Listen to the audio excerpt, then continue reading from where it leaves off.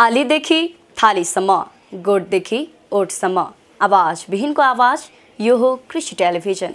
हामी छौँ 24 घण्टा तपाईँको साथमा। नमस्कार, म कार्यक्रम प्रस्तुता रेशमी मगर। तपाईहरूले हेर्दै हुनुहुन्छ कार्यक्रम कृषिमा पालिका, जहाँ हामी स्थानीय तहका जनप्रतिनिधिहरूसँग कुराकानी गर्ने गर्छौँ। विशेषतः कृषिमा रहेर उहाँहरूले के कस्तो कार्यहरू गरिराख्नु भएको छ, कृषकको समुन्नतिको लागि उहाँहरूले के कस्तो कार्ययोजनाहरू बनाइराख्नु भएको छ, यिनै यावत विषयमा रहेर आज हामी कुराकानी गर्नका लागि आएका छौँ सूर्य विनायक नगरपालिकामा, जहाँ हामीसँग कुराकानीका लागि जोडिनु भएको छ सूर्य विनायक नगरपालिकाका उपमेयर जुना बस्नेत। उहाँलाई कार्यक्रममा स्वागत गरौँ। धन्यवाद। हजुर आरामै हुनुहुन्छ? एकदम आराम छु।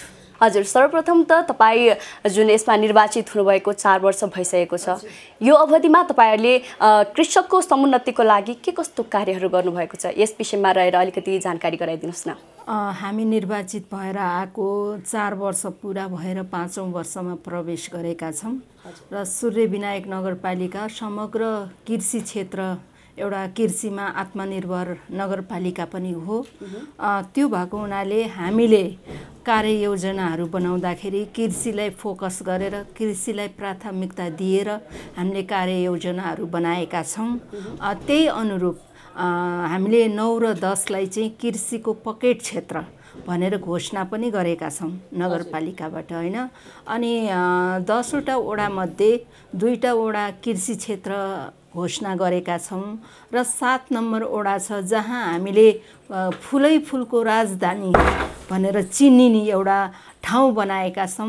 प्रत्येक वर्ष हामीले फुल खेतीको लागि 10 लाख 8 लाखदेखि 10 लाखसम्म हामीले चाहिँ अनुदानै दिएका छौँ फुल खेतीलाई। त्यसरी चाहिँ हामीले समग्र जनताहरूको जो कृषिमा आत्मनिर्भर हुने कृषक दाजुभाइ दिदीबहिनीहरू हुनुहुन्छ, उहाँहरूको विकासको लागि, उहाँहरूको आत्मनिर्भरको लागि हामीले कसरी हुन्छ उहाँहरूलाई चाहिँ होइन, हामीले प्रत्येक कार्यक्रम यस्तो बनाएका छौँ जुनसुकै योजनाहरू पनि 50% अनुदानमा हामीले उहाँहरूलाई सामग्री वितरण गर्ने गरेका छौँ। अब उन्नत जातका बिउ बिजनदेखि लिएर, होइन, अब धेरै त्यस्ता सामग्रीहरू जो कृषकहरूलाई चाहिन्छ त्यो सबै हामीले चाहिँ 50% अनुदान भनौँ न, त्यसमा चाहिँ हामीले उहाँहरूलाई उपलब्ध गराएका छौँ। यो एउटा नयाँ नगरपालिका पनि हो। त्यो भएको हुनाले भौतिक संरचनाहरू, त्यसै गरी यहाँ समायोजन भएर आउने कर्मचारीहरू, होइन, सबै चिजलाई व्यवस्थापन गर्दै हामीले अहिलेसम्म अब 53वटा कानुनहरू बनाएका छौँ। त्यो कानुनमा कति कानुनहरू चाहिँ कृषक सम्बन्धी पनि हामीले ऐन कानुन बनाएका छौँ। त्यो भएको हुनाले हामीले आजको यो अवस्थासम्म आउनको लागि जो कृषकमा हुनुहुन्छ दाजुभाइ दिदीबहिनीहरू, उहाँहरूको उत्थानको लागि अझ अहिले भइरहेको भन्दा पनि अझ राम्रो चाहिँ उहाँहरूले कृषिमा उत्पादन गर्नको लागि के क्षेत्र छ त, कसरी चाहिँ उत्पादनलाई बढाउन सकिन्छ भन्ने हिसाबमा हामी लागिरहेछौँ। त्यसै गरी हाम्रो सूर्य विनायक नगरपालिकामा कृषि शाखा छ, हाम्रो कृषि प्रमुखज्यू हुनुहुन्छ, होइन। अब मेयर साहब त्यसै गरी लगनशील भएर यो क्षेत्रलाई अगाडि बढाउनलाई लागिरहनु भएको छ। हामीले अब अहिले 5औं वर्षको बजेट भर्खर हामीले वार्षिक कार्यक्रम सिद्ध्याएका छौँ, होइन। त्यसमा हामीले विशेष कृषिलाई फोकस गरेर धेरै कार्यक्रमहरू राखेका छौँ। मलाई लाग्छ हामीले बजेट छुट्याएका छौँ, कार्ययोजना बनाएर अगाडि बढाएका छौँ। अब त्यसलाई कार्यान्वयन गर्नको लागि हामी एकदम तत्पर छौँ। यो विश्व महामारी कोभिडको कारण अलिकति हामीले कति कार्ययोजनाहरू बनाउँछौँ, बजेटहरू छुट्याएका छौँ, गर्दा गर्दै पनि यसले गर्दाखेरि हामी अलिक पछाडि परेका छौँ। हामीले गर्न भ्याएका छैनौँ, होइन। कसरी गर्ने, जनतालाई चाहिँ कमसेकम कुनै काम हामीले गर्दाखेरि जनतालाई अवेरनेस त गर्नु पर्यो नि त। जस्तो अहिले रासायनिक मलकै कुरा गरौँ, होइन। यही वर्ष हामीले चाहिँ माघमा हामीले समिति बनायौँ। जुन दिन प्रदेशले कानुन बनाएर पठायो रासायनिक मलको समिति बनाउनुहोस् भने त्यही दिन मैले हाम्रो कृषि शाखाको म्याडमलाई यहाँ बोलाएर त्यही दिन समिति बनाएर हामीले त्यही दिन 15 दिनको सूचना निकाल्यौँ। को तपाईहरु चाहिँ रासायनिक मलको डिलर बन्न सक्नुहुन्छ भनेर सूचना निकाल्यौँ। अब जुन जुन क्षेत्रमा भनौं न कृषिमा आधारित रहेको सहकारी संस्थाहरूलाई हामीले 20 वटा सहकारीहरूलाई चाहिँ यो मलको रासायनिक मलको डिलर हामीले उपलब्ध गराएका छौं र यसले गर्दाखेरि त्यो भन्दा अगाडि चाहिँ धेरै जनताहरू भनौं न कृषक दाजुभाइ दिदीबहिनीहरू चाहिँ मलको अभावले उहाँहरूले चाहिँ राम्रोसँग खेती गर्न पाएनौं भन्ने कम्प्लेनहरू आउँथ्यो हैन। त्यस्तो खालको कुराहरू आउँथ्यो भने त्यो समिति बनाएर हामी अगाडि गइसकेपछि त्यस्तो खालको कम्प्लेनहरू आछैन। हामीले पहिला समिति बनाउन पनि सबै ठाउँमा हिँड्यौं, सबै अनुगमन गर्यौं, त्यो मलको भण्डारण छ कि छैन त्यो सबै अनुगमन गरेर मलको डिलर दिइसकेपछि मल चाहिँ कुन हिसाबले पारदर्शी ढंगबाट बाँडिएको छ कि छैन भनेर पनि अनुगमन गरिराछौं। त्यो भएको हुनाले मलाई यो 4 वर्षको अवधिमा हामीले छिटै यो कामहरू गर्नु पर्थ्यो, तर ढिलै भए पनि प्रदेश सरकारले हामीलाई कानुन बनाएर पठायो। मैले यो जिम्मेवारी सम्हालेपछि काम गर्न सकेको छु हैन। त्यसको लागि कर्मचारी साथीहरूले मलाई सहयोग गर्नु भएको छ। जहाँ जहाँ हामीले रासायनिक मलको डिलर दिएका छौं उहाँहरूले पनि बसेर एकदम पारदर्शी ढंगले एकदम मापदण्ड पूरा गरेर काम गर्नु भएको छ। अहिलेसम्म कसैले पनि बढी पैसा लिएर मल वितरण गर्नु भयो भन्ने कुरा चाहिँ कम्प्लेनमा आएको छैन। उपमेयरजी तपाईले यो जुन मलको विषयमा कुरा गर्दै गर्दाखेरि यो रासायनिक मलले चाहिँ जुन धेरै किसानहरूले नै अहिले जुन धेरै प्रयोग गरिरहेको छ जसले गर्दा अब माटोको उर्वर शक्तिमा पनि ह्रास आइरहेको छ जुन रासायनिक मलको धेरै प्रयोग गर्दाखेरि अब यो रासायनिक मललाई चाहिँ अलिक नियन्त्रण गरेर जैविक मल बनाउनु पर्ने र त्यसको प्रयोग गर्नुपर्नेमा चाहिँ तपाईहरुले जोड दिनु भएको छ छैन? एकदम त्यो पनि हामीले अहिले चाहिँ यो जब यो कोभिडको कारण लकडाउन भयो, धेरै व्यक्तिहरू धेरै किसान दाजुभाइहरू घरमा थन्किनु भयो, त्यसपछि हामीले हाम्रो 10 वटा वडा छ, 5 वटा वडा अलिकति कृषक क्षेत्रमा आधारित रहेको खेतबारी भएको कृषकहरू हुनुहुन्छ भने आदि 5 वटा वडा चाहिँ घरै घरले भरिएको हाम्रो जनसङ्ख्या भएको हुनाले अब हामी त्यतिकै बस्ने होइन। हाम्रो कौशी खेतीलाई एउटा चाहिँ प्राथमिकता दिने र हामीसँग करेसाबारी छन्। करेसाबारीमा पनि हामीले त कानुनै बनाएका छौं।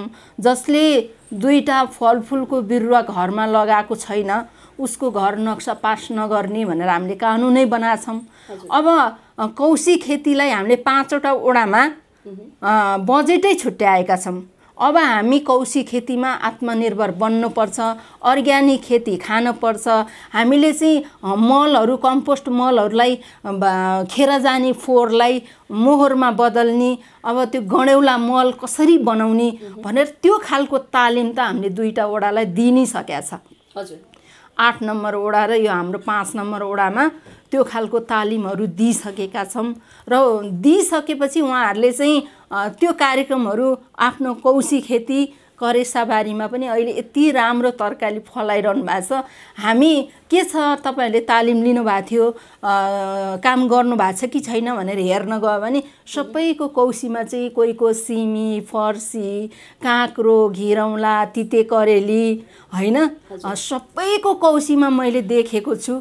त्यो भएर मलाई अलिकति आत्मसन्तुष्टि पनि भएको छ र यसले गर्दाखेरि चाहिँ यो रासायनिक मल छ नि, रासायनिक मल हामीले अनुगमन गर्न जाँदाखेरि अरु मलहरू पनि त छ नि त हैन, अरु मलहरू पनि ल्याउनी रहेछ।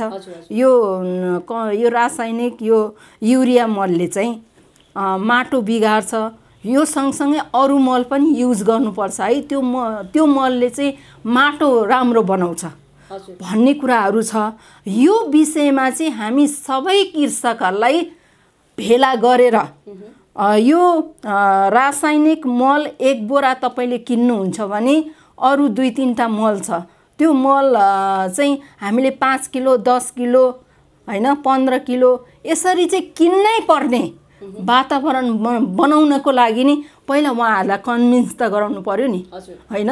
जस्तो हामी धान रोप्दाखेरि धान रोप्नुभन्दा अगाडि हामी युरिया छर्छौँ, तर धान रोप्दाखेरि युरिया नछरिकन खेत खन्दाखेरि अरू मलहरू हामीले हाल्ने, जब हामीले बुट्टा टिप्ने बेला हुन्छ नि धानको त्यति बेला मात्रै युरिया हाल्न पर्ने रहेछ भन्ने कुरो त मैले आफूले बल्ल ज्ञान पाछु।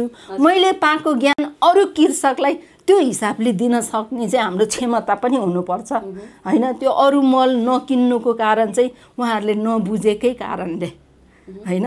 म पनि एउटा कृषककै भएकै मान्छे हो। मैले फर्सीको मुन्टा, रायोको साग, मुला, चम्सुर, पालुङ हरेक चिज बेच्ने मान्छे हो म हैन।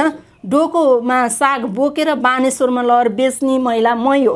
त्यो भएको हुनाले जति आत्मसन्तुष्टि हुन्छ त्यो तरकारी खेती गरेर एक डोको साग बेचेर 500 हातमा ल्याउँदाखेरि हुन्छ नि महिलाहरूलाई कति गर्व हुन्छ क्या एकदमै। त्यो त्यस्तो बेला त अहिले छैन, जताततै घर बनेको छ, खेतीपाती गर्ने ठाउँ छैन। भए तापनि हामीले अहिले म उपमेयर छु, म बेलुका बिहान 7 बजे निस्केपछि बेलुका एकैचोटि 7-8 बजे पुग्छु। फुर्सदको बेलामा घरमा बसेको बेलामा यो पनि कोभिडले सिकायो मलाई। मैले यो डल्ले खुर्सानी र लसुन, धनियाँ यसमा म आफू आत्मनिर्भर छु हैन। 120 रुपियाँ पाउ छ डल्ले खुर्सानी हैन। त्यो किन्न पर्दाखेरि 120 जान्थ्यो, एक हप्तालाई पुग्छ भनौँ न 1 पाउ खुर्सानी। त्यो त मेरो बच्यो नि त, म त्यसमा आत्मनिर्भर भएँ। एक मुठा एउटा बोट धनियाँको 20 रुपियाँ पर्छ, त्यो मैले आफ्नै गमलामा उमारेको छु। त्यो जति हामीले किन्दाखेरि त्यो पैसा बाहिर जान्थ्यो, अहिले आफ्नो गमलामा उमारेर मैले खाए त पैसा बचत भयो नि त। जस्तो तपाईँले यो भन्दै गर्दाखेरि अलिकति जुन तपाईँ कृषि पेसामा अलिकति आत्मनिर्भर हुनुहुन्छ भनेपछि धेरै कृषकहरू, धेरै जुन हाम्रो नेपालमा भनेको चाहिँ कृषक नै हुनुहुन्छ दाजुभाइहरू, उहाँहरू पनि खेती किसानीमै आत्मनिर्भर हुनुहुन्छ। तर उहाँहरूले जुन उब्जाउ गरेका कृषि उपजहरूले चाहिँ अब बजारमा बजार पाइरहेको छैन, बजार नपाएको अवस्थाले गर्दाखेरि धेरै किसानहरू चाहिँ चिन्तित भइरहेका छन्। उनीहरूले जुन अब उब्जाउ गरेका कृषि उपजहरू बारीमै कुहाएर फाल्नुपर्ने अवस्थाहरू पनि आइरहेको छ। यसलाई चाहिँ तपाईँको यो नगरपालिकामा कसरी व्यवस्थापन गर्दै हुनुहुन्छ बजारको? हामीले 2 वर्ष भयो हैन। हामीले अलिकति हाम्रो नगरपालिकामा जनप्रतिनिधि अलिकति सक्सेस भएर लागेर अलिकति केही योजना देखाउने बेलामा चाहिँ कोभिड भयो र हामीले हाम्रो नगरपालिकामा जति पनि कृषक दाजुभाइ दिदीबहिनीहरू हुनुहुन्छ उहाँहरूले उत्पादन गरेको चिज अब जति बेला उत्पादन हुन्छ त्यति बेला त सस्तो मलमा उनीहरूले फालेकै बराबर हुन्छ हैन। त्यो भएको हुनाले त्यसलाई चाहिँ भण्डारण गरेर राख्नुपर्छ। त्यो गरेपछि अलिकति अभावको बेलामा त्यो बेच्न सक्यो भने त अलिकति नाफा हुन्छ नि त, पैसा बढी आउँछ। त्यो भएको हुनाले हाम्रो नगरपालिकाबाट योजना बनाएर हामीले बजेटै छुट्याछौँ। नगरपालिकामा एउटा चाहिँ भण्डारण स्टोर, कोल्ड स्टोर निर्माण गर्ने भनेर भण्डारण नै बनाएका छौँ हैन। त्यो टेन्डर प्रक्रिया हुनुपर्ने, त्यसलाई बनाउनु पर्ने हैन। त्यो प्रोसेस आफ्नो छ, प्रोसेस नगरिकन त सरकारी काम अगाडि नबढ्ने। अनि त्यसपछि हाम्रो नगरपालिकामा कृषि मात्रै नभनौँ, हाम्रो नगरपालिकामा धेरै महिला दिदीबहिनीहरूलाई हामी उद्यमी बनाउँदैछौँ। उहाँहरूले उत्पादन गरेको चिज मस्यौरा बनाउनुहुन्छ हैन, अनि गुन्द्रुक बनाउनुहुन्छ, सिन्कीहरू बनाउनुहुन्छ, अचारहरू बनाउनुहुन्छ, झोल साबुन बनाउनुहुन्छ, साबुनहरू धेरै बनाउनुहुन्छ। तर उहाँहरूले बजार पाउनु भएको छैन। त्यो बजार कसरी चाहिँ बजारीकरण गर्न सकिन्छ भनेर हामीले प्रत्येक वडामा हप्ताको 1 दिन हाट बजार खोल्ने भनेर हामीले बजेट पनि छुट्याएका छौँ। हाम्रो कृषि शाखाको प्रमुख यही हुनुहुन्छ हैन। हामीले यो ढङ्गको कार्ययोजनाहरू अगाडि सारेका छौँ, तर कार्यक्रम मात्रै रहने भयो के, त्यो कार्यान्वयन नहुने भयो। अब यसलाई अलिकति असर चाहिँ यो कोभिडले पारेको छ हैन। भेला गराउनै नहुने हैन, त्यस्तो खालको समस्याले गर्दाखेरि हामीले कार्यक्रम अति राम्रो कार्यक्रमहरू गरेका छौँ। त्यसलाई कार्यान्वयन गर्नलाई अलिकति समस्या भएको छ। त्यही पनि यो पालिको बजेटमा हामीले के भनेका छौँ भने धेरै प्लानिङ भइरहेछ जग्गाहरू हैन, खण्डीकरण भइरहेछ कृषि उत्पादन गर्ने जग्गाहरू। अनि हामीले त्यो जहाँ प्लानिङ भइरहेछ, जहाँ खण्डीकरण भएर बाँझो बसेको छ, त्यो जमिनमा हामीले चाहिँ कृषि उत्पादन अब जे गर्न नि सकिन्छ, धान रोप्न सकियो, मकै छर्न सकियो, हैन, तरकारीहरू उब्जाउन सकियो, त्यो व्यवस्था गरेर आत्मनिर्भर हुने व्यक्तिलाई हामीले उत्कृष्ट कृषकलाई सम्मान गर्ने भनेर बजेटै छुट्याएका छौँ। जस्तो कि तपाईँले यो जुन बाँझो जग्गाको विषयमा कुरा गर्दै गर्दाखेरि चाहिँ अब यो कोरोना महामारीले नि गरेर भनौँ न धेरै जुन युवा जनशक्तिहरू जुन अब बाहिरी देशहरू गइरहेका थिए भने अहिले यो लकडाउनले गरेर घरतिर फर्किनेहरूको लर्को उत्तिकै लागिरहेको छ। उनीहरूलाई अब कृषि क्षेत्रमा नै चाहिँ आत्मनिर्भर बनाउनको लागि चाहिँ तपाईँहरूले कस्तो योजनाहरू, कस्तो कार्यक्रमहरू ल्याउनु भएको छ? यहाँले एकदम राम्रो प्रश्न सोध्नु भएको छ। हामीले यही विषयलाई हैन ध्यान केन्द्रित गरेर हामीले मेरो रोजगार कार्यक्रम भनेर 1 करोड बजेटै छुट्याएका छौँ। यो चाहिँ कृषि भनौँ न विदेशबाट आउने युवाहरू, उहाँहरूको के छ दक्षता, उहाँहरूको विज्ञता के छ, त्यसलाई चिनेर उहाँहरूको विज्ञता अनुसार हामीले उहाँहरूलाई कार्यक्रम दिने, प्रोत्साहन स्वरूप कार्यक्रम दिने र उहाँहरूले चाहिँ अब कोही पशु पाल्नु होला, हैन, कुखुरा पाल्नु होला, कोहीले बङ्गुर पाल्नु होला, कोहीले बाख्रा पाल्नु होला, कोहीले भैँसी पालन होला, कोहीको गाई पालन होला, हैन, त्यो पनि छ।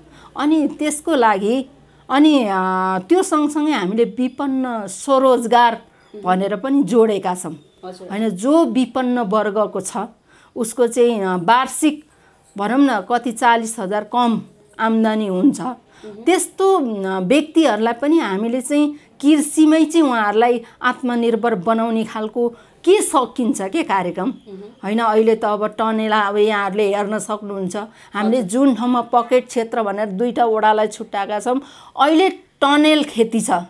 प्रत्येक खेतमा हेर्न जानुहोस्, धान लगाउन छोडिसके, सबैको टनेल खेती छ। अब त्यो टनेल खेतीमा आम्दानी त राम्रै छ नि, त्यसलाई पनि अझ विशेष गरी अझ चाहिँ धेरै थोरै लगानी गर्ने, धेरै आम्दानी हुने के छ, त्यो खालको कार्यक्रमहरू के आउन सक्छ, त्यो चाहिँ अलिकति जोड गर्नुहोस् है भनेर मैले कृषि शाखाको म्यामलाई पनि भनिरहेको छु, हैन। त्यो खालको कार्यक्रमहरू चाहिँ जति छ अहिले हामीले चाहिँ अब भनिहालेँ, हैन, उत्कृष्ट कृषकलाई सम्मान गर्ने कार्यक्रमै हामीले राखेका छौँ। त्यो भनेको त कृषकहरूलाई एउटा हौसला हो नि, प्रेरणा हो नि, त्यो अनुसार नगरपालिका अगाडि बढेको छ। हजुर, जस्तो कि यो धेरै किसानहरूले भनेको मौसमी तरकारीहरू नै गरिबसेको हुन्छ, जसले गर्दा पनि बजार पाइरहेको अवस्था छैन। यो मौसमी सँगसँगै बेमौसमी तरकारी खेती गराउनको लागि चाहिँ तपाईँहरूले कतिको प्रेरणा दिनुभएको छ किसानहरूलाई? अब जुन बेमौसमी तरकारी गर्दाखेरि अब त्यसले बजारमा भाउ पनि पायो, हैन, साथसाथै उनीहरूले पनि राम्रो आम्दानी कमाउँछ नि त। यस विषयमा चाहिँ तपाईँहरूले कतिको जोड दिनुभएको छ? हैन, हामीले भनेका छौँ बेमौसमी तरकारी जस्तो अब तपाईँलाई मैले भन्नुपर्छ, भक्तपुर जिल्लाको सूर्यविनायक नगरपालिका यहाँ हामीले एउटा धार्मिक पर्यटक गन्तव्य बनाउने भनेर लागेका छौँ, हैन। यही छ हाम्रो केदारनाथको श्री डोलेश्वर मन्दिर। यहाँ यो अहिले साउन पनि चलिरहेछ, आज त मङ्गलबार, हिजो सोमबार, हैन। त्यहाँ हामीले हाम्रो ठाउँमा उत्पादन भएको फर्सीको मुन्टा तपाईँको 5वटा 6वटा मुन्टा हालेको हुन्छ, हैन। त्यसलाई 20 रुपियाँ 25 रुपियाँ पर्छ, हैन। त्यो नि त हाम्रो कृषक दाजुभाइ दिदीबहिनीहरूको उत्पादन हो नि त। अनि त्यहाँ चाहिँ अब मैले अब कार्यक्रमहरूमा जाँदाखेरि भनेको पनि छु, कोहीले चाहिँ ढाकाको ब्याग अनि मखमलको जुत्ता, क्रिस्टलको माला भन्नुभएको छ, त्यतातिर हामी नजाउँ, त्यतातिर गएर काम छैन। किन एउटा माला किन्यो भने उनीहरूले 2-3 वर्ष लाउँछन् क्या। हामीलाई चाहिँ अहिले बनाउँदा अहिले बिक्यो, फेरि हामी भोलि बनाउँदाखेरि भोलि बिक्ने चाहिँ ठाउँ चाहियो क्या। त्यो भनेको त खाद्यान्न नै रहेछ। त्यो भएको हुनाले हामीले अलिक खाद्यान्नलाई नै जोड दिने, बरु विभिन्न अचारहरू विभिन्न परिकारका अचारहरू बनाउन सिक्नुहोस्। भोलि हामी यो ठाउँलाई पर्यटक भित्राउँदैछौँ।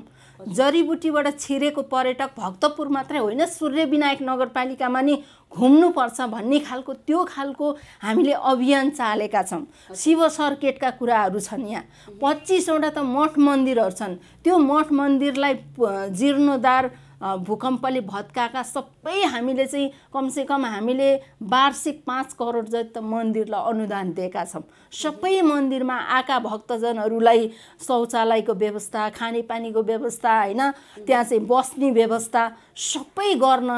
त्यो भनेको त भोलि पर्यटक आउँछ यो ठाउँलाई। पर्यटक आउँदाखेरि यहाँ केही न केही त यहाँको कोसेली लिएर जान्छ नि त। त्यो भएको हुनाले हामीले अब मस्यौरा, तपाईँको मस्यौरा बनाउनु त ठुलो कुरा होइन नि त। मास भिजाउने, पिस्ने, होइन, के अरे कर्कलो ल्याउने, मजाले कोरेसोमा कोरेर मस्यौरा बनाउने, तपाईँको चाहिँ 600-700 रुपियाँ किलोले बिक्छ। त्यो राम्रो आम्दानी मैले देखेको छु के। सबैको भान्सामा पाक्छ त्यो। त्यसलाई त्यो जुन रोगलाई पनि हुन्छ मास र मस्यौराको, होइन, मास र कर्कलोको मस्यौरा। त्यो भएको हुनाले त्यस्तो चिज चाहिँ हामीले बनाउनु पर्यो जुन धेरै खपत हुन्छ। त्यसको लागि हामीले जोड दिनु पर्यो भन्ने हिसाबमा हामी लागेका। भनेपछि तपाईँहरू पर्यटकीय क्षेत्रलाई चाहिँ विकासको लागि तपाईँहरू लागि परिराख्नु भएको छ, होइन। साथै अब अलिकति फेरि कृषितिर नै हामी जोड्यौँ, होइन। जुन कृषि उपजको अलिकति विकास गर्नको लागि भनेको अलिकति अब यो जुन हुन्छ नि कृषिमा यान्त्रिकीकरणको पनि एकदमै महत्त्वपूर्ण भूमिका रहेको छ। किनभने अब धेरै उत्पादन गर्नको लागि भनेको त त्यस्तै हामीलाई सामग्रीहरू पनि चाहिरहेको हुन्छ। यसमा चाहिँ तपाईँहरू कतिको लागि पर्नु भएको छ? अब दिन प्रतिदिन सूर्यविनायक नगरपालिकामा घना बस्तीको रूपमा घर बनिसकेको छ, होइन। केही वडा, केही ठाउँमा चाहिँ हामीले कृषि पकेट क्षेत्र छुट्याएका छौँ। उहाँहरूको लागि हामीले चाहिँ यहाँ अब के अरे यो औषधि छर्किनेदेखि लिएर बारी खन्ने, ट्र्याक्टरदेखि लिएर हरेक प्रकारका सामग्रीहरू नगरपालिकाले वितरण गरिरहेको छ, होइन। त्यो वितरण गरिरहेका छौँ। र हिजो हो कि हामी वडा अध्यक्ष र हामीसँगै बसेका थियौँ। जसले ट्र्याक्टर लग्यो अनि बनाउन नजान्ने बिग्रियो भनेर थन्क्याउन, अब लगेको ट्र्याक्टर कसरी बनाउने भनेर सिकाउने, त्यो पनि तालिम दिनुपर्छ है भनेर वडा अध्यक्षसँग अस्ति म बसेको थिएँ। त्यो हामीले ट्र्याक्टर वितरण गर्छौँ, अरू सामानहरू हामीले वितरण गर्छौँ, अनि लगाउँछन्। अनि एउटा सानो केही चिज बिग्रियो भने पनि यो बिग्रियो भनेर थन्क्याएर राख्ने काम हुन्छ। यसलाई बनाउन सिकाउनु पनि पर्छ है। अब हामीले चाहिँ जसले चलाउँछ त्यो चाहिँ त्यो मेसिनको डाक्टर बनोस्, त्यो किसिमले हामी अगाडि बढ्नुपर्छ भन्ने हिसाबमा हामी लागेका छौँ। र सूर्यविनायक नगरपालिकाले कृषि शाखाले अहिलेसम्म वितरण गरिरहेको सामग्रीहरू एकदम पारदर्शी ढङ्गमा जसको खेती छ उसलाई त्यो सामग्री दिने, र व्यक्तिभन्दा पनि हामीले समूहलाई टार्गेट गरेका छौँ। जो समूह दर्ता गरेर समूहगत रूपमा काम गरिरहनु भएको छ कृषि क्षेत्रमा, उहाँहरूलाई चाहिँ हामीले पहिलो प्राथमिकतामा राखेका छौँ। त्यो हिसाबमा हामीले सामानहरू वितरण गरेका छौँ।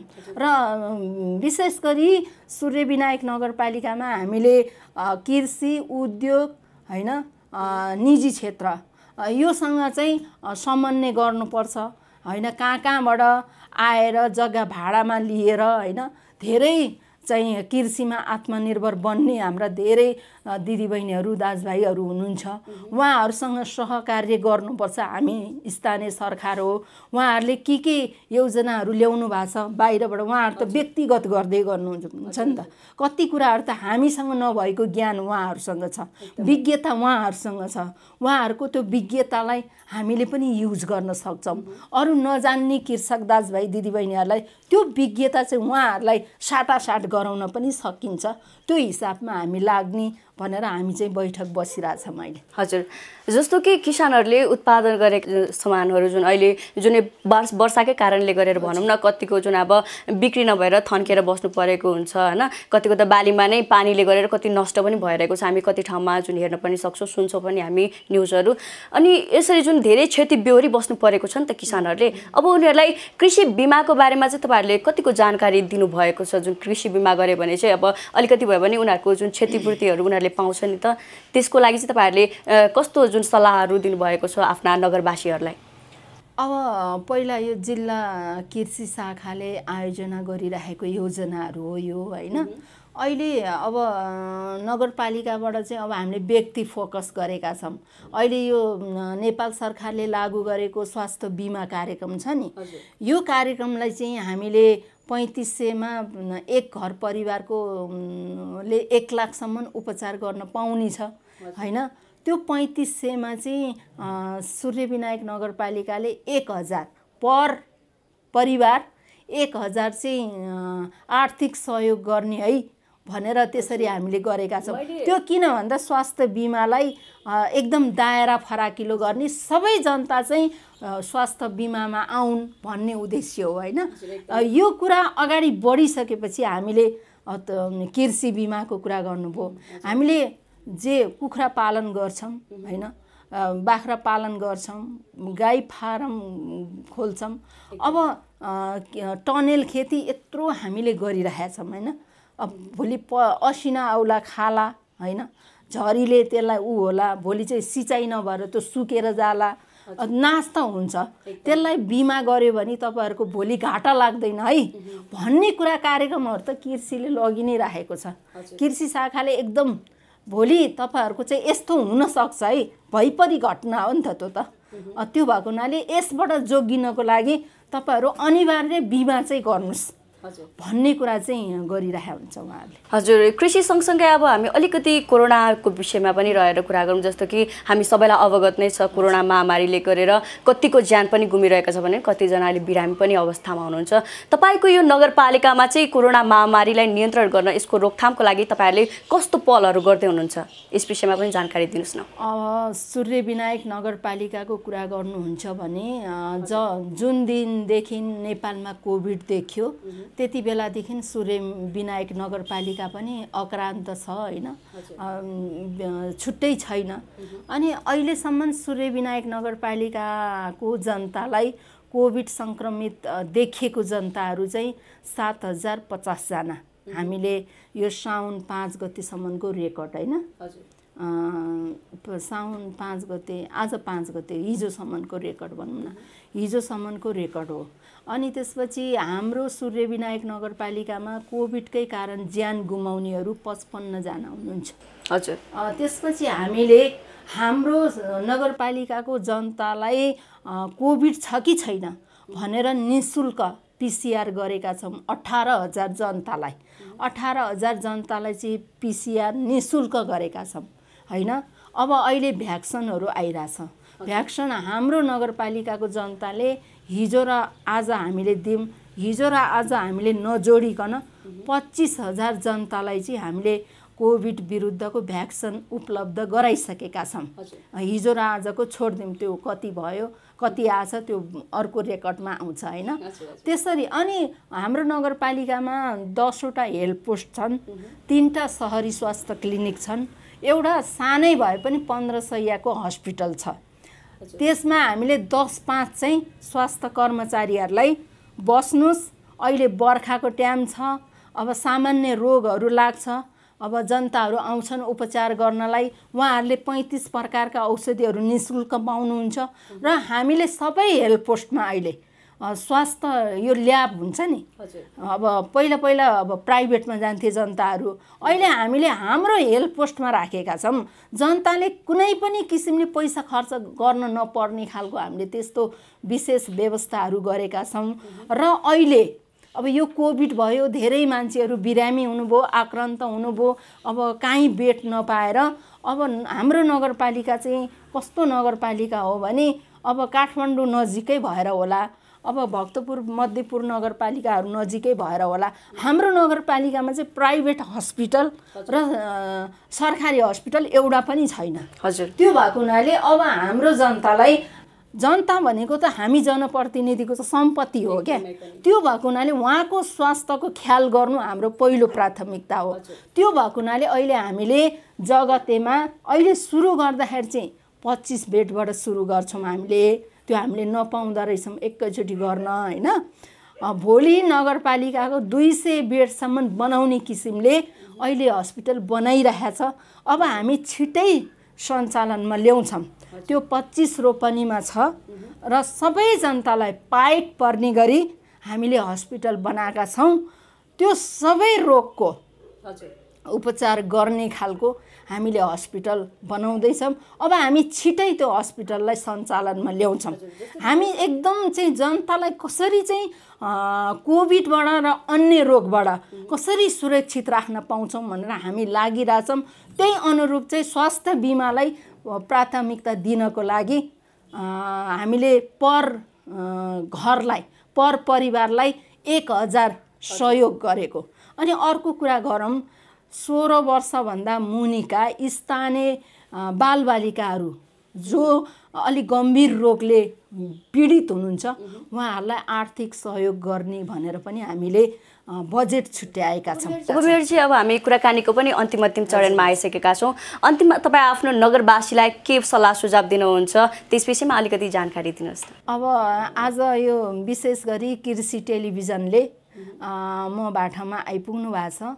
यहाँहरू मार्फत सूर्यविनायक नगरपालिकामा जति पनि कृषक दाजुभाइ दिदीबहिनीहरू हुनुहुन्छ उहाँहरूले कस्तो कुन समयमा कुन बाली लगाउने र कस्तो माटोहरू चेक नगरपालिकाले माटो चेकिङ पनि राखेको छ। बेला बेलामा माटो चेक गर्नलाई यहाँ क्या उनी राखेको हुन्छ हैन। त्यति बेला अब कृषि शाखामा सम्पर्क गर्ने अनि माटो चेक गराउने। अब भनौँ न अब कस्तो बेलामा कुन मल युज गर्ने, कुन मल चाहिँ हामीले चाहिँ कुन बालीलाई कुन मल हुन्छ सुइटेबल हुन्छ भनौँ न, त्यो किसिमको हेरेर सबै कुरो चाहिँ कृषि शाखामा सम्पर्क गरेर जानकार भएर आफूले केही काम गर्यौँ भने साँच्चीकै हामीले गर्न खोजेको काम चाहिँ सक्सेस हुन्छ भन्ने कुराहरू राख्छु। र आज यहाँहरू अब मेरो कार्यकक्षमा आउनुभयो, यहाँहरूलाई मैले हाम्रो नगरपालिकामा के भइरहेछ कृषि क्षेत्रमा हैन सामान्य कुरा जनतामाझ पुर्याउनलाई यहाँहरूले सहयोग गर्नुभएको छ। म यहाँहरू सबैलाई धेरै धेरै धन्यवाद दिन चाहन्छु। हजुर, हामीसँग अहिले कुराकानीका लागि हुनुहुन्थ्यो सूर्यविनायक नगरपालिकाका उपमेयर जुना बस्नेत। उहाँले आफ्नो नगरमा कृषि क्षेत्रमा के कस्तो कार्यहरू गर्दै हुनुहुन्छ त्यस विषयमा हामीलाई जानकारी दिइसक्नु भएको छ। अब भने हाम्रो कार्यक्रमको निर्धारित समय पनि सकिसकेको छ। तपाईँलाई कार्यक्रम हेरिसकेपछि कस्तो लाग्यो आफ्नो सल्लाह सुझाव र प्रतिक्रिया दिनलाई अवश्य पनि नभुल्नुहोला। यति भन्दै म कार्यक्रम प्रस्तुता रेशमी मगर बिदा हुन्छु। जय कृषि, जय किसान, समृद्ध कृषि, नेपालको शान।